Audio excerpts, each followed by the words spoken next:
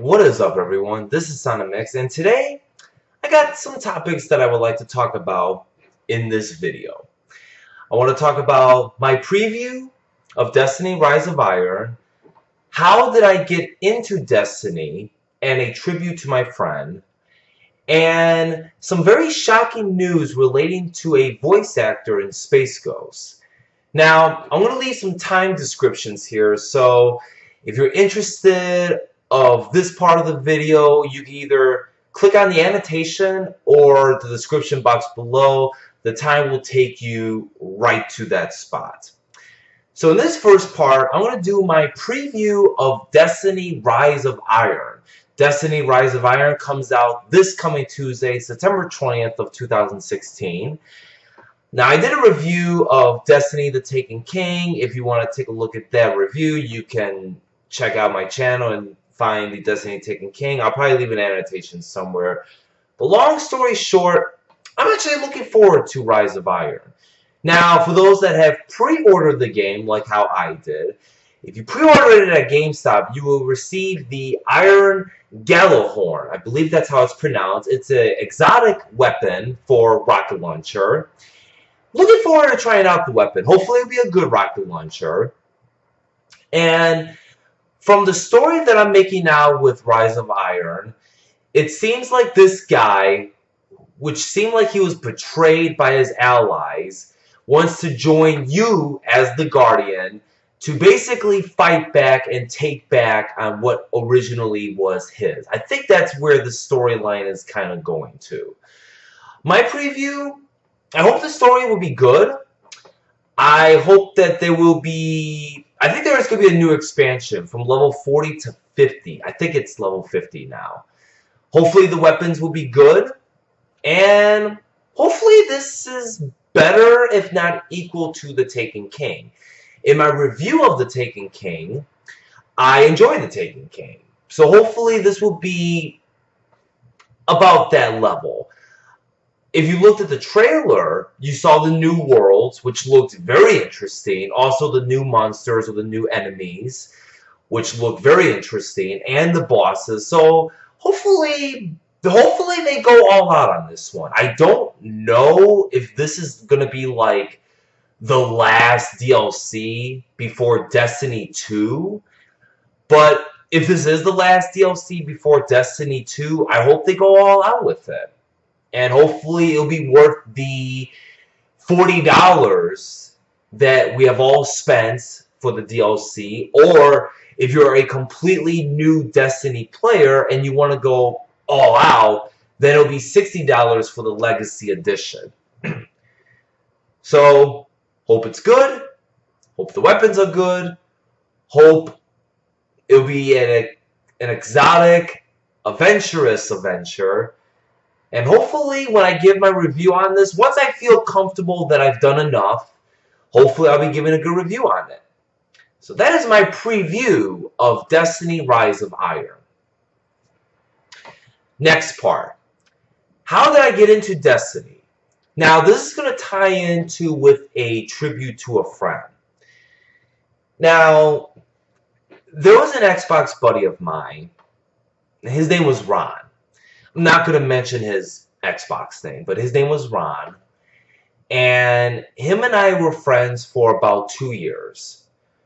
But within those 2 years, it felt like I knew him forever.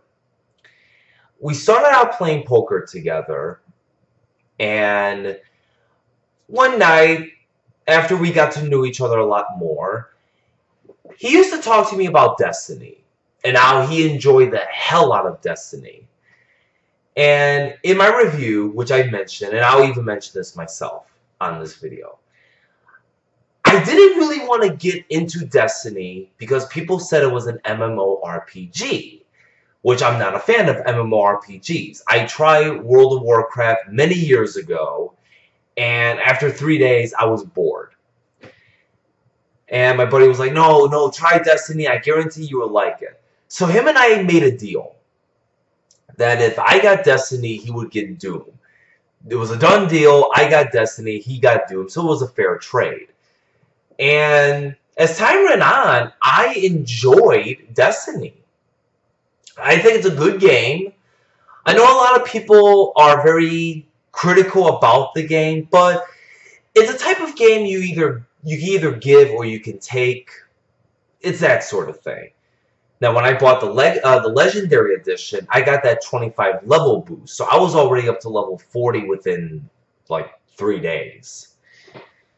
Now, where this tribute comes in, unfortunately, now I may even mention this again when I do my playthrough, but unfortunately with my buddy, on January 18th of this year, he had died of a massive heart attack. He was 38 when he passed away. It took me off by complete surprise. I was actually sitting on my couch watching WWE Monday Night Raw wrestling, and I received a message from his wife on my personal Facebook account saying that his wife had messaged me saying that he had passed away, and I don't really want to get into details about it, but very sad moment, very confusing moment, because I was like, oh my god, like, what happened? Very confusing moment, very heartbreak. And I didn't play the Xbox. Yes, I did not play my Xbox One for a good 2 weeks because I felt lost. And I know my buddy Ron, I know he wouldn't want me to give up on playing video games. And come Rise of Iron, I know for a sure fact that him and I would have been playing Rise of Iron together from start to finish, just like how him and I did with the original Destiny and the Taken King. And with my buddy Ron, I know he's in a better place, and I know that he will be guiding me with Rise of Iron from start to finish. Even though he may not be here, but he'll be here in spirit. So for my playthrough, come this Tuesday, I'm dedicating my Rise of Iron playthrough to my good buddy Ron. And hopefully he will be by my side from start to finish for Rise of Iron come this Tuesday. And yes, I want to mention really quick, before I get on to the other news, yes, this Tuesday, I'll be doing Rise of Iron. So check me out live on Twitch, on my Twitch channel. The links will be in the description box below. And hopefully you guys will follow along for the ride. And then finally, from one tribute to another, I actually got back home about maybe 20 minutes ago, and I just got some surprise news that Martin Croker, I'm hoping I'm pronouncing his name right, he was the voice actor that did Zorak and Moltar from Space Ghost Coast to Coast, had passed away today at the age of 54. This is surprising news, because I remember watching Space Ghost Coast to Coast back when I was like 8, 9 years old. I remember watching Space Ghost, like it was like 9 p.m., 9:30 p.m. at night on on Cartoon Network, channel 59. Hard to believe I still remember the channel. And that show was fan-damn-tastic. It was like the late night show in cartoon form.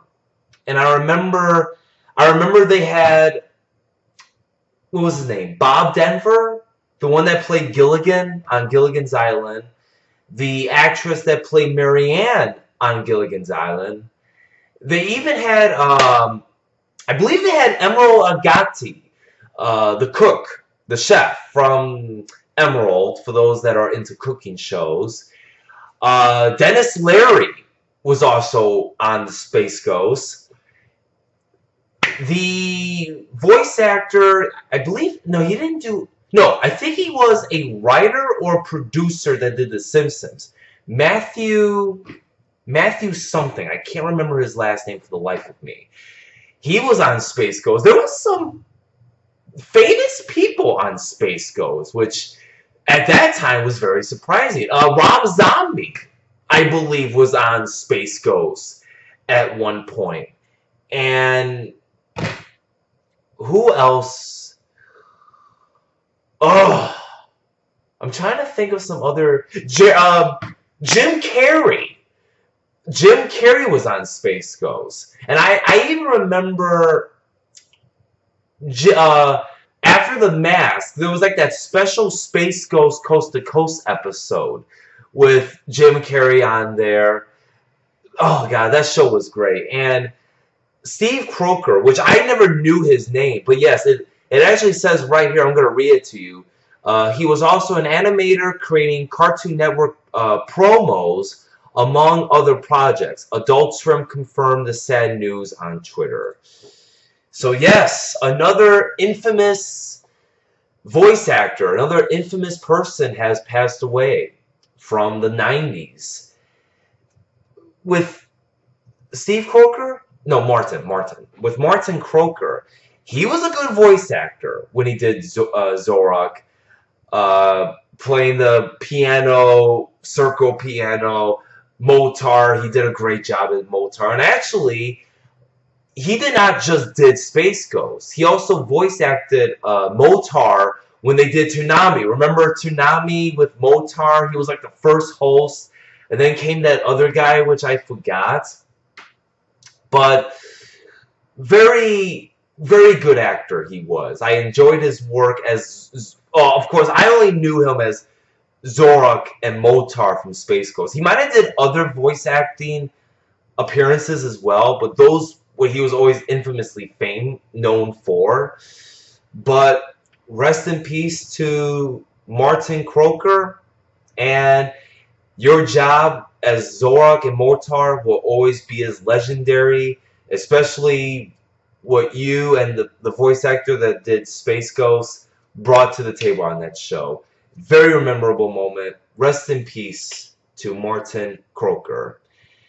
And with that being said, this is my update, preview, video, whatever you want to call this, of my video here. Once again, I'm going to be leaving a time thing on when I mention these parts. So if you don't want to listen to the preview, but if you want to listen to the tributes, you can go ahead and do that.